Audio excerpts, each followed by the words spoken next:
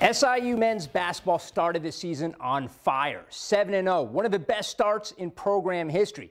Since then, the Salukis have dropped their last two, and tonight ran into another buzzsaw, the Drake Bulldogs. Let's take a look. SIU led 2-0, but after that, it was all Drake. Bulldogs outscored the Salukis 44-22 in the paint.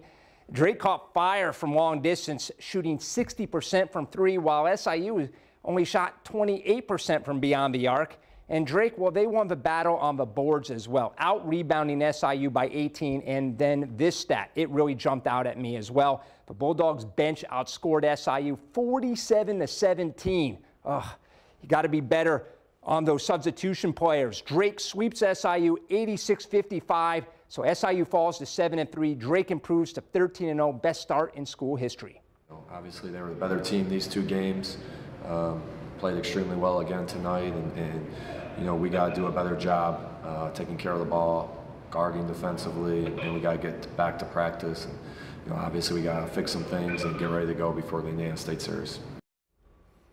So Drake sweeps SIU 86-55. SIU no second half threes, but 7 in the first half. Just like yesterday, 6 in the first half, none after the break. So they'll need to be more consistent from long distance. Murray